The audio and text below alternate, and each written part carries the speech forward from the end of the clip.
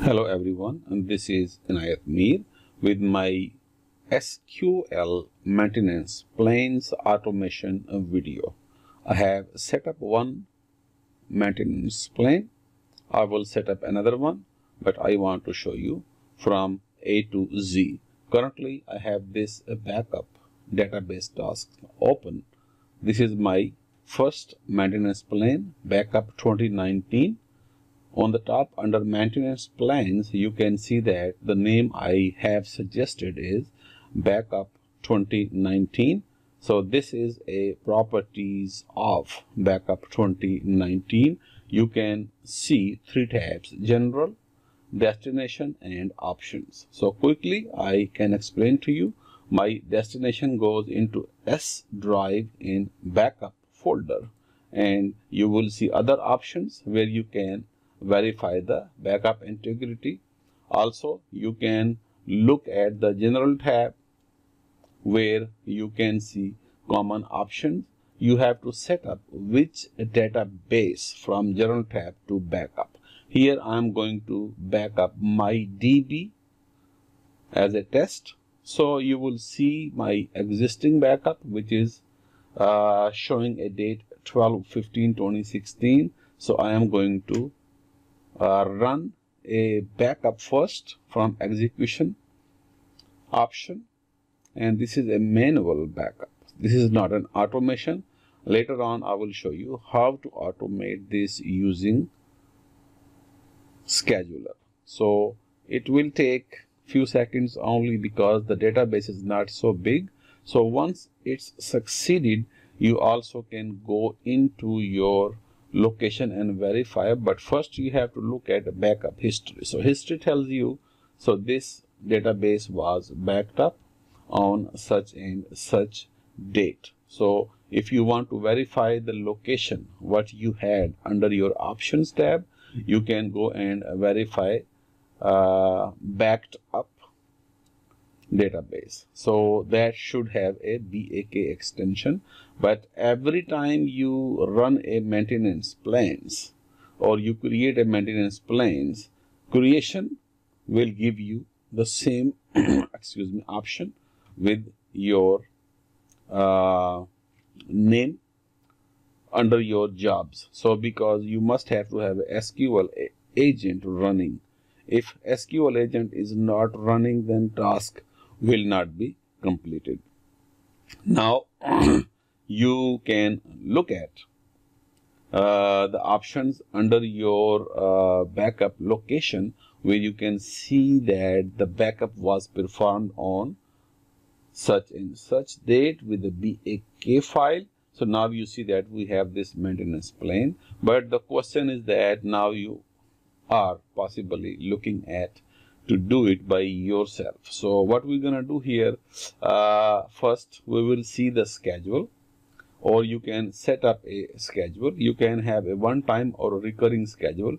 I am setting up here time where I can actually validate now. So 6:23 a.m. you must have to enable the maintenance plan, and you see here you have to save it, otherwise you will see an asterisk right there. That will not work if you don't save it. So currently you can see here my last backup.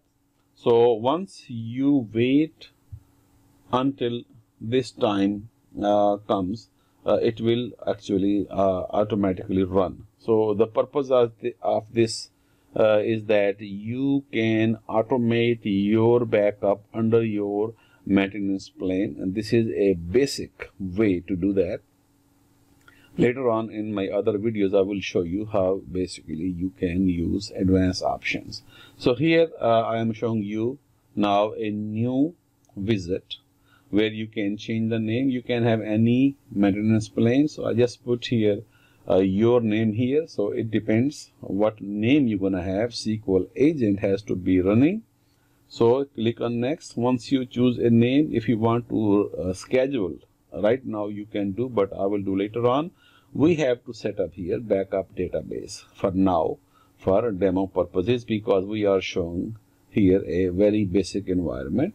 So you are going to have a full database backup which database or what databases you have to choose from here. So I'll choose my system databases. That means it will back up my system database or system databases. And under destination, you see my S drive, and you have to verify the backup integrity.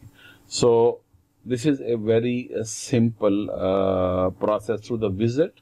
You see my backup directory where I'm going to back up. My SMTP is not set up, so I cannot send an email. That will be my separate video where you can set up your email profile and with the alerts video. So here you just take a look the options and click on finish. Now you are creating a new maintenance plan through the wizard.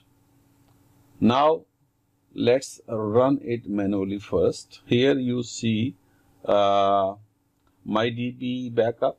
Previously, actually when we were creating new maintenance plan, it ran at 6:23 a.m. as you can see that. So that was automatically scheduled for 6:23 a.m. So we do have one manual backup, one automated backup for MyDB. So this is my new database. Once the one says your name here. So new name is your name here. That comes under your SQL agent jobs. So the manually ran this maintenance plan showed up under history. So now you can see the history of this database. Now you can basically execute again.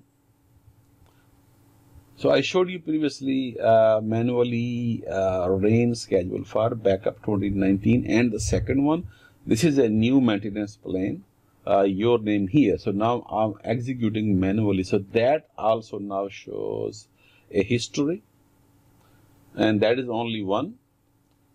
So previously we ran twice, one manual, one automated. So now you can set up a schedule for this your name here maintenance plan. You just drag it down. You can drag it into the middle of these properties and double click on it. So once you double click, you will see same options, general, destination, and options. So you also can see the details, T-SQL queries as well for your knowledge.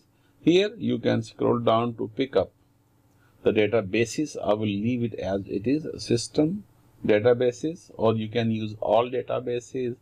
This is up to you. This is all up to you, what database or all databases or system databases. Here I can choose maybe MyDB and model.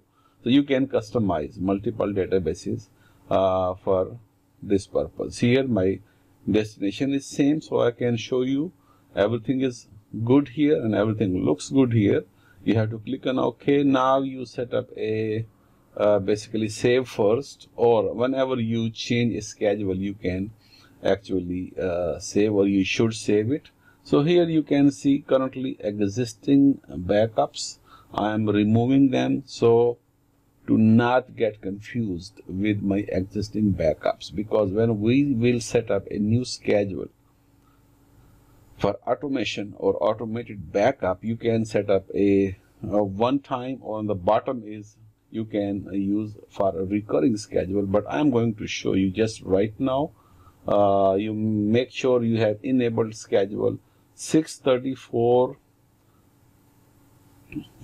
current time. So based on the current time, I'm using to I'm making it 6:38. So let's take a look that in a few seconds you will see here at 6:38 you will see once you save it. First you have to save it. This schedule is only one time schedule, so I'm keep going back and forth to show you. You can look at the timings, you can look at minutes, and you can look at seconds. So whichever database backup path you select, you have to keep looking at that path. And now you see your automated backup came in at 6:38, but it was 40 seconds, so it took a little bit extra than 40 seconds. So this was just a simple process, and I will come back with my advanced videos to show you some other options as well. And thank you for watching this video. Bye.